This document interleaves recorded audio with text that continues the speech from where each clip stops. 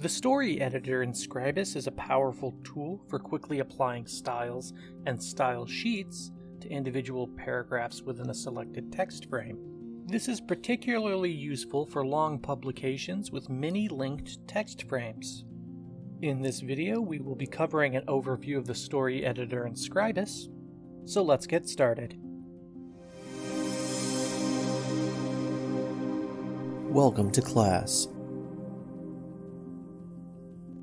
Currently, the main purpose of the story editor is to display text content with limited formatting, providing the user the ability to apply styling to linked text frames without necessarily having to scroll through multiple pages of your document or being required to zoom in and out frequently.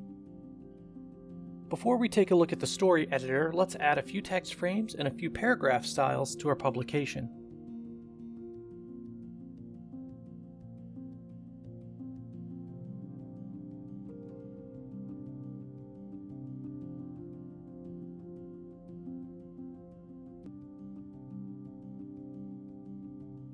Now let's open the story editor. As with other features in Scribus, we can open the story editor in a number of ways. First, we'll need to select a text frame. Then, from the standard menu, we can select Edit, and then Edit Text with Story Editor.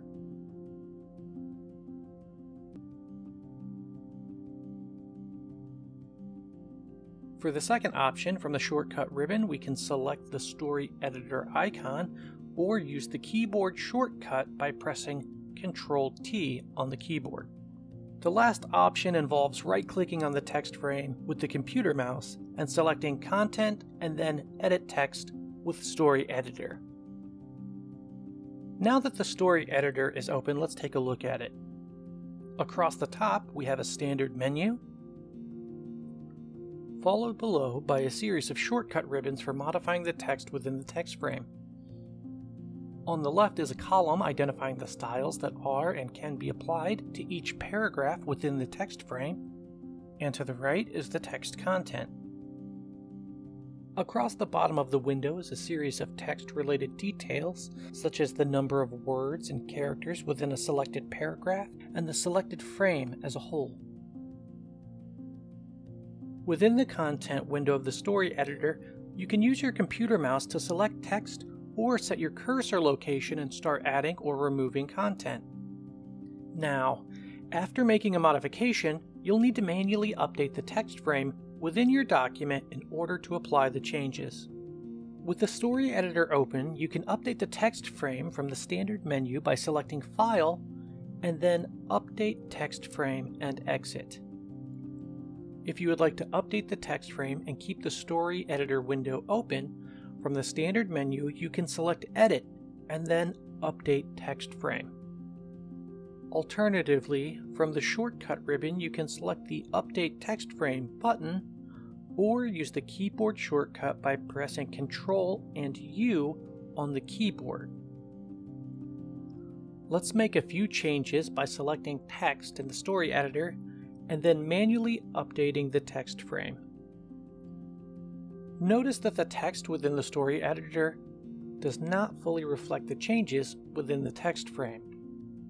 However, if you look at the text frame in your document, you should see the changes being applied after updating the frame.